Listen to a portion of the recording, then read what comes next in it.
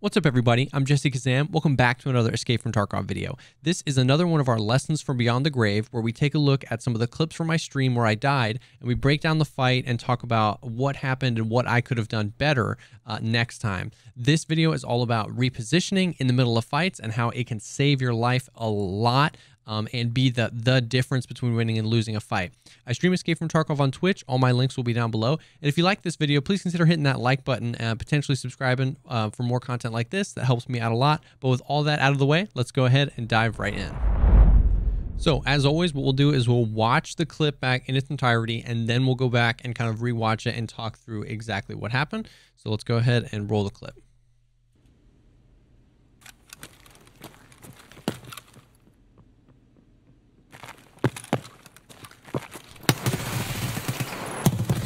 I'm dead. I thought, dude, it sounded like he was running the other way. So always watching these back, it's always funny to see how it all went down. But the context here is I was dueling with a buddy on labs, and we were kind of in this back hallway here, and we had constantly been hearing these guys up in this hallway running around and moving and shooting raiders and looting, and we were shooting raiders back here. And so we were kind of trying to figure out what was happening, and we heard some movement. So I was holding this angle because I had heard movement, and then the audio. So this was kind of, at first I thought it was like a bug and I was super frustrated, but it was just kind of like the 1-2 punch. These guys actually ended up coming back in chat and saying that they were hearing us, which isn't a surprise too, because we were shooting back there as well. And this guy close to me told his buddy to run down the hallway. So that audio cue was a good audio cue on my part that he was running down the hallway. And at first I was so frustrated because I was like, it sounded like he was running the other way. Well, that's because the second guy was. So we can listen to that audio again.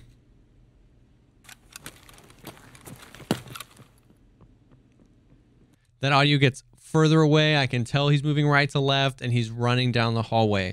Now, when we're talking about repositioning and what we could have done better, this guy obviously took me by surprise. I was getting ready to aim, peek this corner, and then hit this guy moving down towards the other end of the hallway. I had no idea this guy was here. I don't know if him moving was an audio bug or if he was just standing here and then right as I was peeking it, he started moving as well. But I was really, really surprised by this guy, but managed to make it out of the very first encounter here. So at this point, I've pushed him back behind a corner. He's pushed me back behind a corner. Now, I think my fault here was re-peeking this and re-peeking it pretty wide. I mean, my momentum here was just going to take me right back around that corner. I should have known that he was going to re-peek. So right here, basically, he goes around this corner and my mindset is that he's, hugging this left wall, that he's just still going to be there and I'm going to peek around. So as I'm peeking here, you see my gun is not facing where he is or where I should have known he was going to be. I was kind of pointing it. I was hooking it around the corner and he went for a wide peek. So one of the things I could have done was just assume the peek and more like waited. I could have hugged this wall and kind of waited for him to peek. But I think this was an opportunity because now I know there's two of them, or I could have known. At this point, I thought it was a bug and it was just this one guy. But I could have potentially thrown a grenade or came back to try and find cover behind some of these things. That's not always the case because he was going to re-peek here, most likely no matter what, because he peeked me. But there's a lot of different stuff here, a lot of ways I could have gotten out of this fight.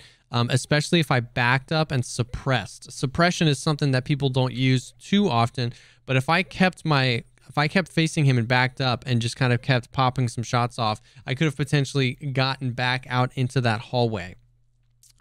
So there was a few different ways I could have handled this, just peeking right back at him, wide, not tight against the wall, aiming the wrong way, not even head height as far as where my gun is pointed.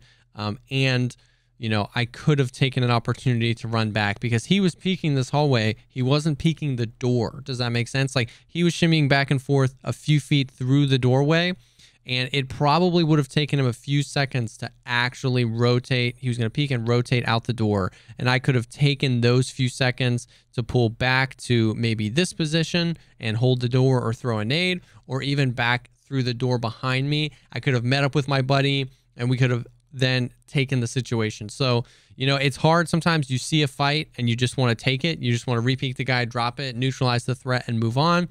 But in this case, there was a few things I could have done. With a 2x optic, I'm a little less comfortable, and I was fully ADS'd at the time that I saw that guy, and that really kind of messed up my point fire, messed up how I wanted to engage that fight. It was super surprising. So definitely could have done some things different here. Let's take a look at the next clip. So the context here for this clip is I'm trying to do silent caliber, where I have to kill PMCs and scavs with a suppressed shotgun. So I'm in shoreline. I'm also maybe trying to do some loot, and I'm hearing a bunch of noise above me. At this point, I've heard them running around and jumping. And so I can tell that it's more than one. I don't want to push it. I am very not comfortable or proficient with shotguns. So what I'd rather do is take an angle where I think that they might eventually come and wait for them to expose themselves. So let's see what happens here.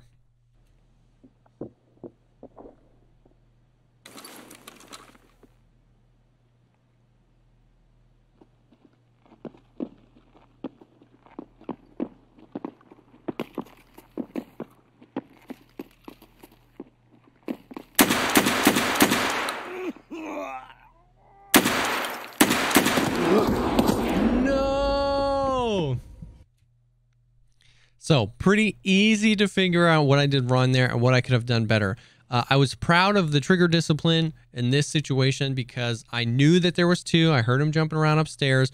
And if I shot that first guy, this guy is so close to the stairs. He could have gone upstairs. He could have gone through this room on my left. He could have started nade spamming me down here. And I wanted to wait until I saw both. I wasn't at that point positive. I could have even been a 3-man. I didn't know. So I waited until I can see them both. Nobody else was coming around the corner. And I took some shots on the guy and I dropped him. And I was able to do that.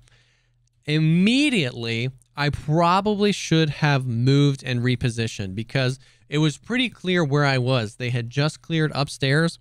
They had cleared this corner. If I was in front of them, the guy in front would have died, not the guy behind. Where else could I be? So it was pretty clear. They looked geared.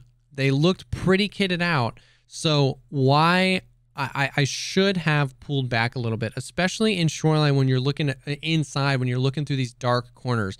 Because you can see here, he repeaks, but it actually takes me a little bit because maybe my eyes were over here. I was trying to figure out if he was going up the stairs. It takes me a second because he's not silhouetting, he's blending in. You know what I mean? If the sun was behind him, I would have noticed that peak much quicker. Another thing I could have done, to be honest with you, if I was going to hold the peak, was to put my optic head height right about here. Because most likely he's not going to swing around the corner and just try and bum rush me. If he's going to peek, he's going to peek around the corner. So I was close, but I was low and I wasn't up against the wall. If I had my reticle right about here, I could have maybe snapped to him. And right there, I take a shot. I was given another opportunity to reposition. So as soon as I dropped the first guy, I probably should have backed off. Maybe not ran away, but at least put myself in cover to listen to what this other guy's going to do. Or even take another position. I could have killed this guy and gone through this room and gone upstairs and come down this staircase. I could have done a lot of things. And then I take a shot at this guy. For sure at this point, letting him know exactly where I was. So holding... After the first engagement where I killed the first guy, holding isn't a terrible idea. I probably should have repositioned. But he knows the general direction I'm at. He doesn't know exactly where I'm at. I could have been laying underneath here. I could have been a few different places. At this point, when he peeks and I take a shot at him, now he knows exactly where I am. And I was given another opportunity to pull back, but instead I chose to kind of hold the ground. And he peeks. I take a few more shots. I, at the last minute, decide to kind of fall back, but it looks like maybe a little bit of desync, whereas my character is obviously behind cover right here, but he gets a quick tap on me, and I die. So once again, it's all about figuring out in those split-second decisions in the middle of a fight when moving away and gaining an advantage, or even if you can't move to a place that gives you an insane advantage, giving you a place that gets you out of a disadvantage. So at this point, the visibility is rough. I'm not proficient with shotguns. I've got to hit my shots. These guys look like they've got gear. He has something full auto, and he can just take me out. I've exposed him to exactly where I am. If I was a better shot, I could have. He gave me an opportunity to get the headshot on him, but I missed, and I ended up dying here. So let's go ahead and take a look at the final clip for this one.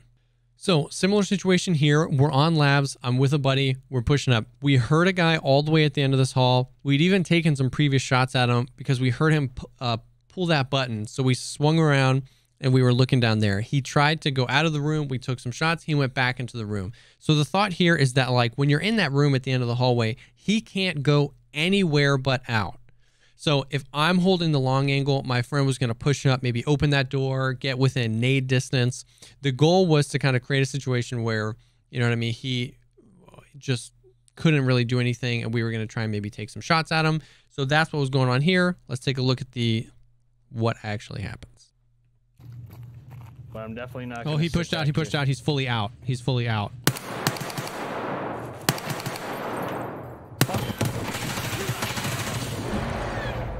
I'm dead. Are you alive? So, so that was a rough one. This guy is the full Chad with the bunny hops and the refrigerator on his back. So he's leaping and bounding with his moon shoes on all over the place. He finally gets to a corner, and I can tell, you can see with that tiny little bit of movement, he's gonna peek it. I ADS and I see him move from right here over to here. So he's gonna go for the lean peek. I tried to get him with a tap through the door, and then he peeks, and I feel like I landed a few good shots here. Like if we slow it down, it feels like I hit one or two good shots on his face, but I don't know if it was desync or if it didn't register, but that shot right there felt pretty good. And then a few of those other ones. Definitely what I could have done better though was the fact that we were taking shots at him earlier. Right here, I take 2 more shots at him.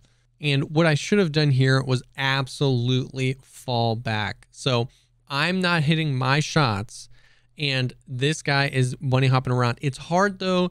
This is one of those situations that's hard because I feel like I've got a good angle on him. I feel like I've got a few good shots on him. I was fully expecting him to drop, and he didn't. So I was just like holding the angle. But to be honest with you, I should have known better in a situation like that where this guy obviously does this a lot. He's just jumping around. He's holding angles. He's taking a fight, a 1v2. And I've stayed in the exact same spot the whole time, even crouching and then peeking around here or pulling back and tossing a nade down. Anything I could have done, I just stood still. When he was bunny hopping around, I'm sure he was free looking to the right to see where I was. I really thought I hit the shot, but it's one of those things where you should never, some of the guys that do this really, really well will peek, take the shot, and then fall back, even if it was good or not, and then re-peek and see that it was a good shot. Me just like waiting for him to fall dead was probably, it ultimately is what gave him the opportunity to get the shots on me. So it's all about repositioning. I find myself, this is one of those things, which is why I wanted to make a video about this, that I find kind of breaking down a lot on stream, is that if a firefight doesn't end in the first second, it's all a mind game at that point of who's in control, who's got the advantage, do they know where I am? It's a lot to think about in a split second, and that's all part of the learning process of getting better. But finding a way to reposition, to get the unknown back where they don't know exactly where you are, maybe the general area, gives you an opportunity to maybe take control of a fight.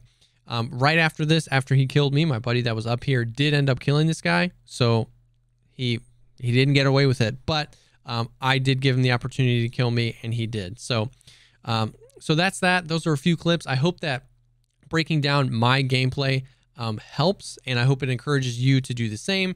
There's a lot of instances where I think someone's cheating, or I think there's no way I should have killed that guy, and then I can watch it back and see that maybe I was off to the left or just above him a little bit. This has been a huge thing in me getting better at the game, and I hope that it helps you as well. Thank you so much, as always, for taking the time to check out this video. If you have any questions about the video, if there's anything you'd like to see me make in the future, please drop a comment down below. Once again, like the video if you liked it, subscribe for more content like this. I'm always trying to create content that helps shorten the learning curve of the game and gets you and your raids having fun as soon as possible. Like I said, I do stream on Twitch. All those links will be down below. We have a Discord that is full of people that's willing to answer questions, help with quests, run raids, all sorts of stuff like that. That link is down below as well. Thank you so much again for stopping by, and I will see y'all on the next one.